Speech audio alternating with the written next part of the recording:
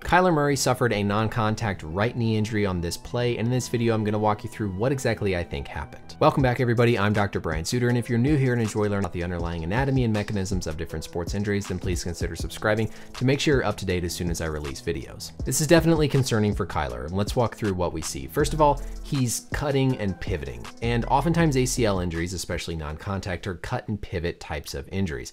We can see he's running to the right, he's trying to plant with that right foot to pivot and cut up towards the left side of the field. As he does that, unfortunately, what we see is he lands on number one, a relatively straight right leg out in front of him. His trunk is a little bit lean toward that injured right side. And then as this move sort of continues, we see his tibia, his knee sort of rotate inwards. What we're really seeing is this internal rotation of the shin bone relative to the thigh bone. And then as we run this clip through, you'll actually see how his shin, or the tibia, in this position is popped a little bit forward, and then as his foot comes off the ground, it actually right there snaps back up into place. Now this is very subtle, but this posterior relocation from this position back up, again, what we're looking at is right here, the front of the tibia, that bump, and then it boom, snaps back up, is often something that we see with a non-contact ACL tear. We see the same thing from this initial view. Again, he plants relatively straight leg, trunk is leaned over that affected side, flat foot, and then as this kind of continues, we see that knee rolls inward a little bit relative to the thigh bone. What we get is what we call this knee abduction moment, where the distal end of the tibia rotates outward into abduction. And then we see that same thing with the front of his tibia right here, all of a sudden then boom, popping back up posteriorly, relocating after likely the ACL has been injured. And if we look at the anatomy, it makes sense why we see that forward and then backwards translation of the tibia.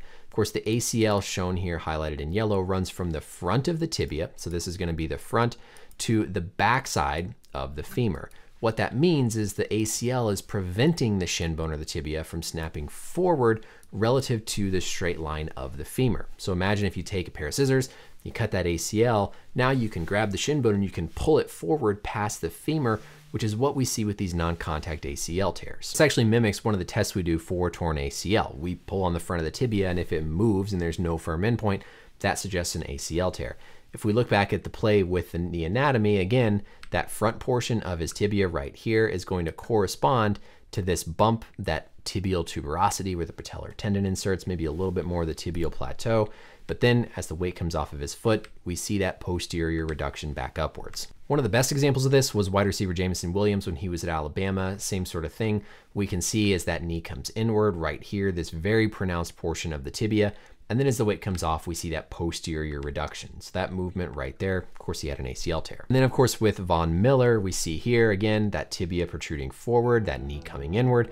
And then as the weight comes off of the foot, we see the tibia right there pop back posterior. So unfortunately, this type of mechanism, it's ACL until proven otherwise, and you basically have to rule it out. Of course, it's possible to just sprain an ACL where there's a partial tear, or it's maybe just stretched. So hopefully that's all that happened here with Murray, and we're not talking about a full rupture. But again, anytime we see that clear anterior tibial translation with that posterior reduction, you have to rule out the ACL, because that's pretty pathognomonic for when we see those types of tears. Of course, also with an ACL tear, we can see bone bruising, MCL, meniscus injuries, and those things often define when surgery takes place and all the details of the surgery. Let me know, as always, any questions or comments down below. I hope this was educational. Hopefully I'm wrong, MRI tells us otherwise, but again, from looking at the mechanism and seeing these things multiple times, that's the #1 concern.